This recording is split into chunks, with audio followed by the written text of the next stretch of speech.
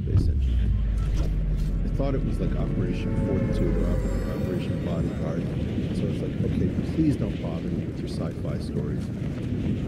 Space opera. Same reason that I don't go into a Scientology center and spend all my time thinking about Xeno. I'm not going to spend all my time worried about space opera. And what changed?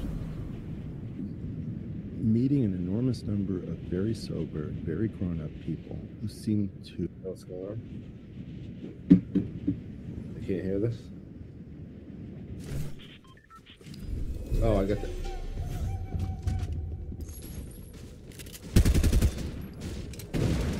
Change, alter, and believe that this is real. I have met an enormous who had personal, first-hand, like, sober people who've had crazy first-hand encounters. I don't understand how they're doing this as actors. Very often it's unwanted, it ruins their lives. It's sad. You know, I ended up in San Marino at Lou Elizondo's invitation, and then Lou couldn't come, so I ended up speaking at Lou's place at a UFO, which was crazy. But I met so many people who were just like, Eric, you know, let me explain my experience. And I'm just not prepared for these highly detailed stories that have so much similarity one to the next. You know, like the Skinwalker Ranch thing on the History Channel. It looks incredibly junky, put out by Prometheus Entertainment. I know Brandon Bugle, the owner of the ranch, and I know Eric Bard. We keep talking via phone. Eric Bard is like almost the only other person who has some idea of what differential forms are, tensor analysis is. He's a sober, normal human being sitting out there on a ranch trying to figure out what the hell he's looking at. I don't think he's lying. You know, Sam Harris and I are both saying that there's a disclosure plan, and there's big updates, and we need you to communicate this news to the world. There's disclosure about a specific technology.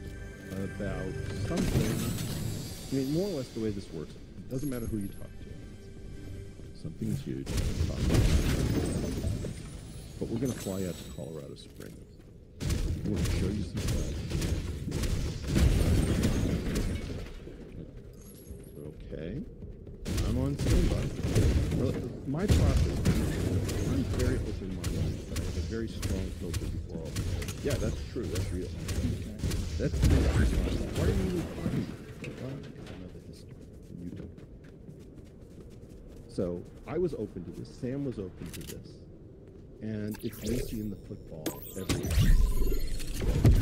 When am I headed out to Colorado? Oh, you're going to be met by a car, and you're going to be blindfolded, and you won't know where you are. Like, blah blah blah. Okay. Next week, week after. Oh no, something's come up on the hill, and it's getting crazy. We're going to be talking to some very big people. I can't talk to you right now. That's been my weird life right now. Part of it. What, 3 years? Yeah, and it's always pushed out. So apparently Weinstein has been in continuous contact with someone for the past 3 years who claims that at any moment Weinstein is going to be flown to Colorado Springs to be shown presumably actual evidence of extraterrestrials. Any moment now. His bags are packed, ready to...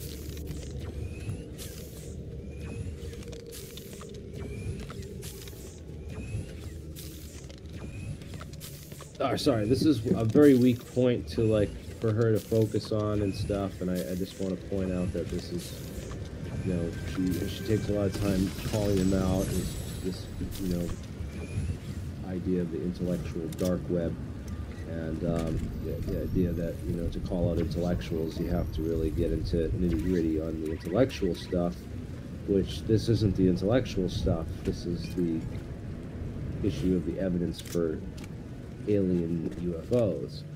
And, you know, he said he in the very clearly she asked all these questions, and you know, it's like obviously you didn't watch the whole interview with Eric Weinstein, because if you did, you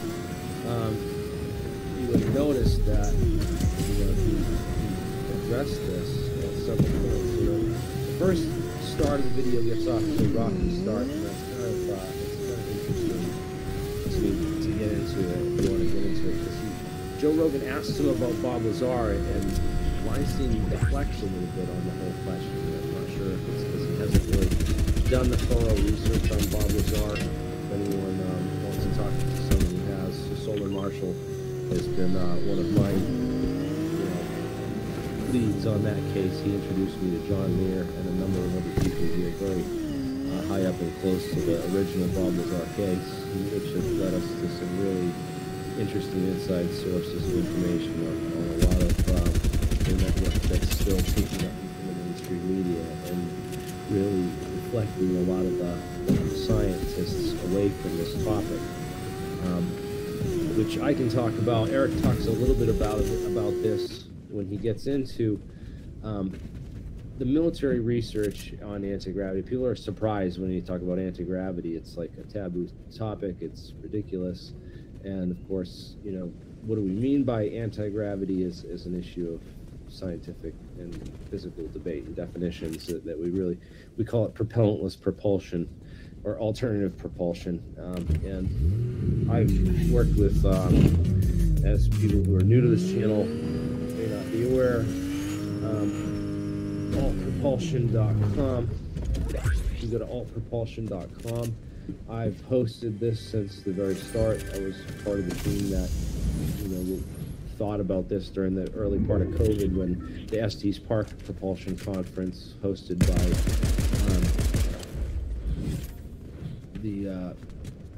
what's his name?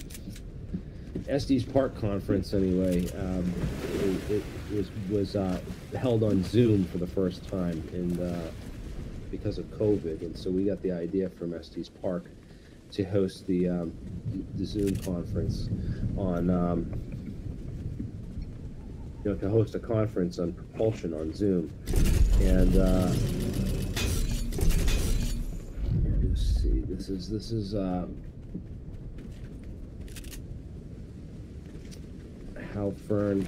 Yeah, Hal Fern is one of the physicists who worked with this, but the guy who put it all on is what is his name? I'm gonna die when it hits me. Someone out there knows. Let's see. I'll do a quiz for the audience to see how much you guys know. If you can name the person who puts on the propulsion conference at Estes Park, because then you're really shows that you're into propulsion science and doing research and homework on propulsion, propulsion science and technology, which I do. I just I'm drawing a blank on his name. Woodward. Come on, James Woodward. That's it. I thought of it a second before you posted it, Charlie. So yeah, Charlie definitely does his research and his homework on propulsion science. So definitely look into the number of people and the past events that we've done here, and the number of propulsion scientists that we've tracked out of the woodwork just by going through the literature and doing the actual research, and actually went and interviewed these people and brought them on the channel, and I helped part of this. We went and investigated every single claim of an effect or propellantless propulsion, and investigated it. And we also have other independent laboratories replicating or attempting replications of many of this technology. So this is an anti-gravity community, and we've attracted DARPA and MIT and many other top institutions with the research and people that we've assembled and put together. Of course, there's a number of people that have refused and not come to APEC and have stayed out of the limelight. Woodward, I don't think he's actually, he doesn't need APEC.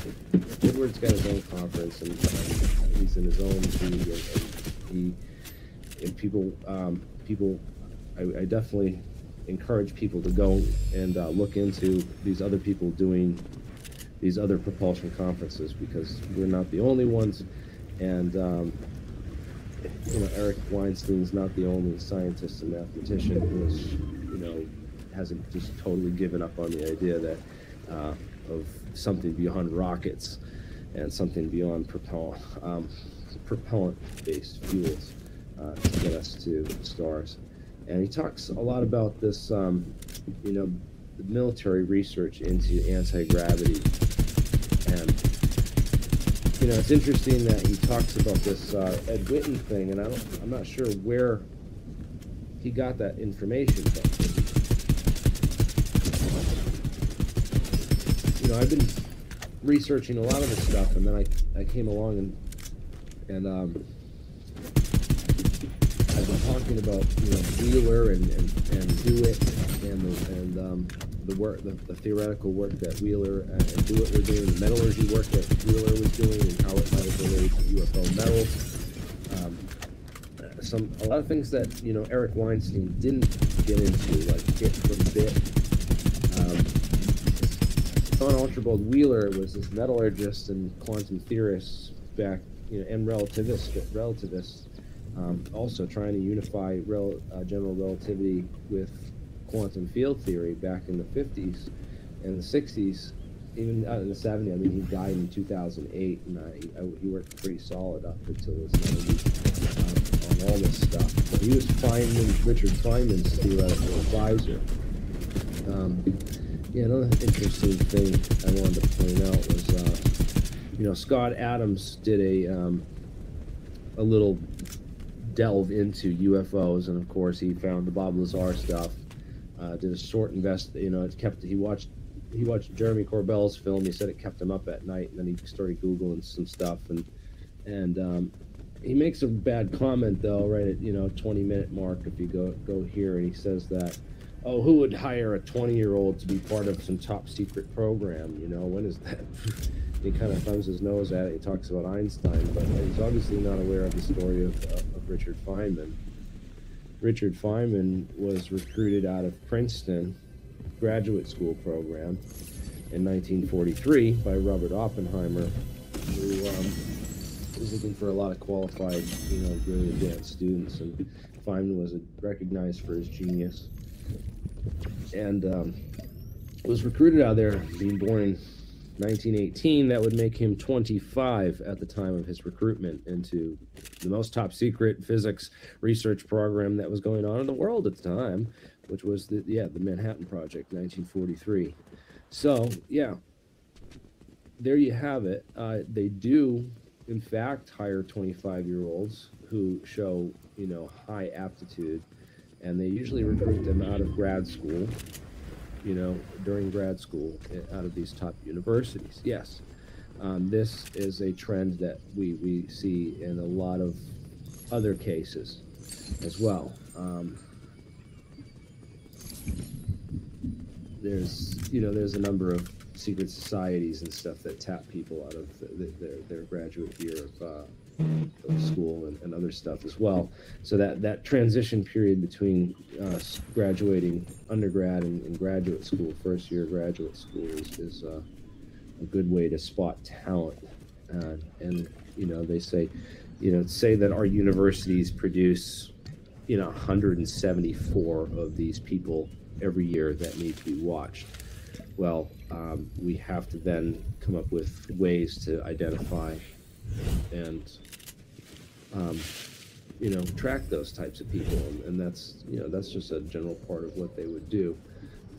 We've seen what they do when you look at the global surveillance documents that were leaked by Edward Snowden, and you really studied the network architecture of the data collection servers and systems that they have, and you know, creating a timeline of everything you've ever posted on Facebook, whether you were deleted or not, and it's backed up somewhere on some NSA drive and all those weird things. But yeah, it's pretty nuts. So yeah, just be careful what you post and what you get into, and you know, definitely do your research and your homework before you know, say things like, oh, they don't hire 20-year-olds. You know, even 30-year-olds. Well, a 39-year-old ran the program. His name was J. Robert Oppenheimer. Born in 1904. That would make him 39 in 1943. So, he was the director and the lead, the bandwagon leader of the whole top secret physics program for the Manhattan Project. So he was 39 and Feynman was 25. So that's, you know, important stuff to look up.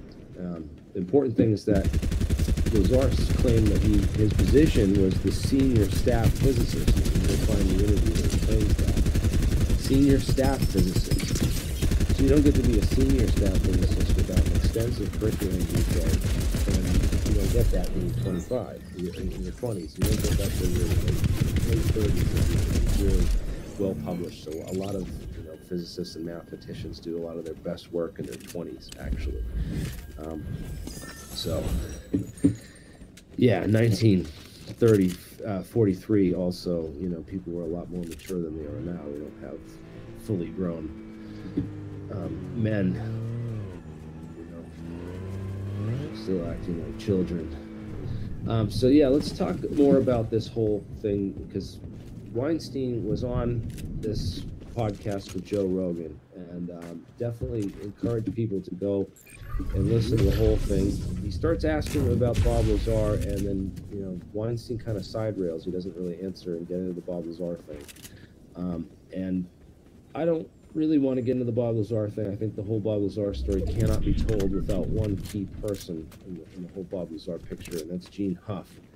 And I've been trying to get an interview with Gene Huff for years now, and Corbell's never interviewed him. It would be amazing if he did, but yeah, I'd love to get the real Bob Lazar story out, and I think that guy's the key to it. But anyways, enough with the Bob Lazar. Let's talk the real physics. At you know, I don't want to talk about any of the socio-political stuff either that he gets into after that he kind of deflects to and goes on this tangent with. It comes back around 44 minutes, so go to the 44-minute mark. This is a 4-hour long podcast discussion, so there's a lot of stuff covered here. If you go back to 44 minutes, he gets into specifically the stuff on so I have this all linked up. So he gets into two people. So the two people is the Wittens, that's the father-son team, and then the other team is the husband-wife team, which is Bryce and Cecil DeWitt. And Bryce and Cecil DeWitt, he doesn't really go into the deep connection that they had with John Archibald Wheeler, but he goes into the gravity conference, the secret gravity conference.